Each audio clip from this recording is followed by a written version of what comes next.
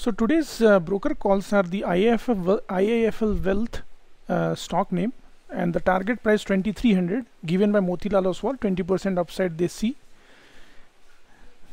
Then Federal Bank, they are giving the buy call of 150 rupees target, and Anand Rathi see the 40% upside. ACC they call 2625 rupees target. MK Global see 18% target. Craftsman Automation see the 35-39 target, and Anand Rathi see 20% upside. Bharat Dynamics 1022 rupees target. SDFC Securities see 11% target, 11% upside. Somani is 770 target. SDFC Securities see 39% upside. Bank of India 52 rupees target. SDFC Securities see 7% upside. Bajaj Consumer 250 rupees target, and ICICI Securities 65% upside, which is very good. ITC 375 rupees target. BNP Paribas see 8% upside.